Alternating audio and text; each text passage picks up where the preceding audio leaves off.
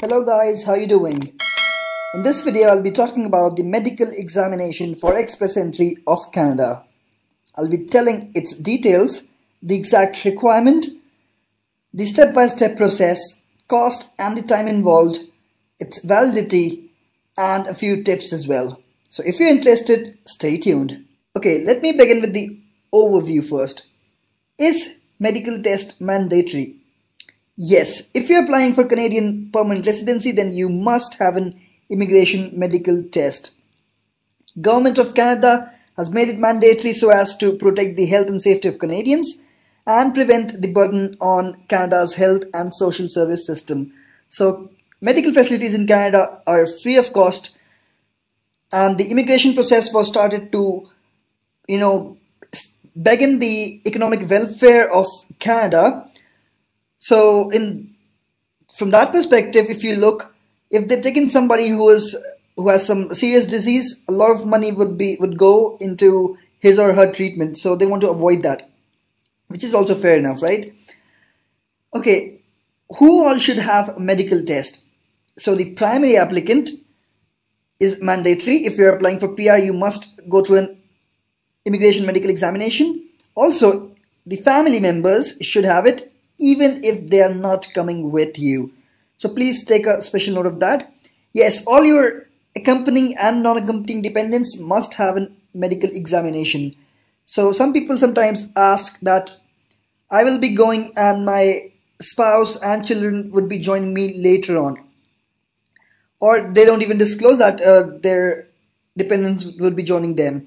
So Canadian government is smart enough that they know that your dependents will join you some or the other day, so they want to make sure that everybody is, medically fit. Okay, so which all tests are done? I try to divide these tests into few age groups. If your kid is between 0 to 4 years of age, he will have to only go through a physical examination. If the age of your kid is between 5 to 10 years of age, 5 to 10 years, in that case, physical examination and urinalysis. For the age group of 11 to 14 years, physical examination, urinalysis, and chest x-ray for tuberculosis. For everyone who is above 15 years of age, physical examination, urinalysis, chest x-ray for tuberculosis, eye checkup, blood pressure checkup, blood test for syphilis, and HIV. Sorry, that was syphilis, right? I am very bad with the medical terms and the knowledge of medical diseases. So I'm pretty sure that many people would have questions about some other medical diseases. Is this would be medically fit or not? I really don't have answers to all of those questions. So it may be, you can ask me, maybe I can Google it, go to some forums and check out and reply it to you. Okay, so who can do medical tests? Very interesting question. You must see a doctor on the list of panel physicians. Your own doctor cannot do the medical examination. I'll provide a link in the description box below for the panel physicians, and I'll also tell you how to find the right physician for you. Once your exam is done, the physician will send the results to IRCC. The panel physician does not make the final decision about your medical examination. IRCC makes that decision. So whatever disease or medical statement or medical report you have, they just give the report to the IRCC, and they take a decision if you're medically fit, if you should be allowed to enter Canada or not. If there's a problem with your medical examination, they will contact you in writing. Okay guys, so if you want to find a panel physician in your country or in your city, just come to this link over here. I'll provide it in the description box below. Select your country. I'll select India over here for example, and it will give you a list of all the physicians, the authorized physicians in India, in the city of Ahmedabad, for example, the Bangalore, Chandigarh, Chennai, in all the major cities they have their physicians. So you need not worry about that. In Ludhiana, they have it in Mumbai. So I belong to New Delhi. I went to this center over here, Max Multi-Specialty Center, and it was a pretty good experience. The staff was very helpful, so anybody who belongs to New Delhi, I would recommend going up here. Okay, so moving ahead. Now, the cost and time. So, for one person, approximately rupees 6,600, which is equivalent to 125 Canadian dollars, is charged. Now, this was an amount which was charged from me in the last year in New Delhi. So, the cost might differ from one country to the other and also from one medical center to other, but it won't differ very much. So you need not worry about that. It will be a very minor difference. Also, it might take 2 to 3 hours in the complete process. So please make sure that you reach there on time and you have enough time in your hand. Okay, the validity. Your medical exam results are valid for 12 months. If you do not come to Canada as a permanent resident within that time, you may need to have another exam done. So try to avoid that. Okay, now the step-by-step process. First of all, you should search all of those panel physicians and call and book the appointment.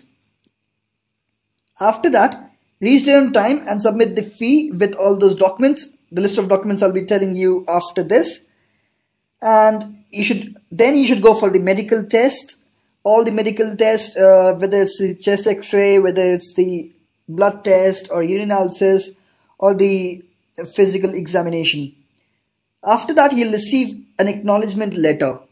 So please take it and save it, keep it with you very safely, because it has a number over there, reference number. You need to provide that reference number in your IRCC application. Okay, your medical report would be sent directly to IRCC through the e-medical system.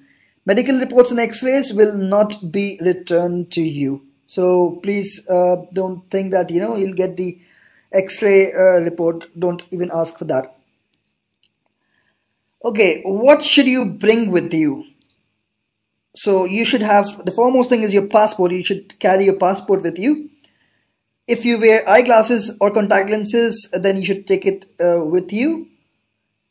Also, any medical reports or test results that you have regarding your previous or existing medical conditions, you should carry that with you along with you as well. Also, the ITA issued by IRCC. Okay, the medical report form received from CIC if you do not undergo an upfront medical examination. So an upfront medical examination is something like before submitting the application, if you're going for the examination. So in that case, this form, I think, would not be required. So when you book an appointment, please take a note of which all things should be bought, and also what all things you should eat, or breakfast, whatever the instructions are. Please take a special note of that and do especially that. Okay, so now the tips. So avoid smoking and drinking habits a few days before medical examination. Mostly this won't affect your results, but why to take risk, right?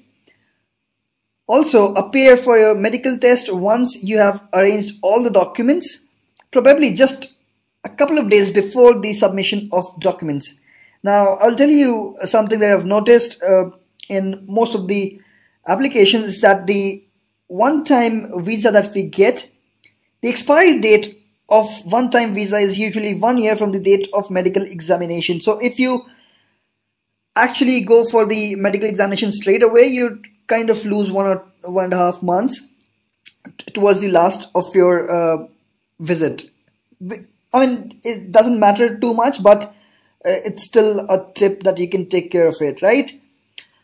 So also, apart from this, it should be, please make sure, the another tip which I just mentioned a few minutes ago, that you should, whichever documents and the instructions have been told to you by the physicians or their call centers, please take a special note of that and do whatever has been told to you accordingly.